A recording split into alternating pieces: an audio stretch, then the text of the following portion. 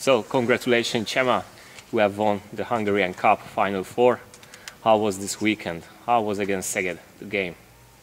Oh, it's a very difficult match, but I think we do one of the best matches in this season. And we have lucky and we can win. Yes, and now we are preparing for a very important match in this weekend against Paris. What do you waiting? What will happen in this weekend? I don't know, because they still playing not so good in this season, but they have a very good team. They have very good players, and in these matches, all the things are important.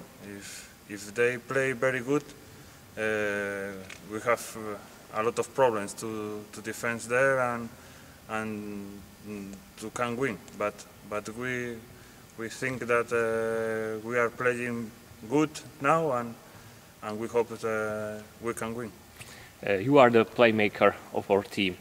What do you think? What could be the key in offense?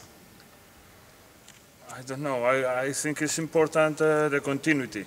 If we can do one pass more, one shoot, good shoot, we think we can win these two matches. No?